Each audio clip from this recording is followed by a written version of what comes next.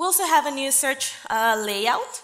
We used to have it, I think we have the screen here. We have here the 2.8.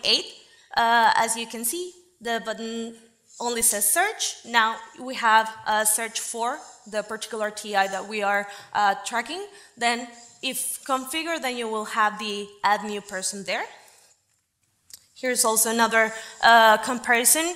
You'll see that we have this optional label there, and we have it because it used to get a bit confusing to have those fields. It looked like a form. So now we have it as optional because the user don't need to add them all to start a search.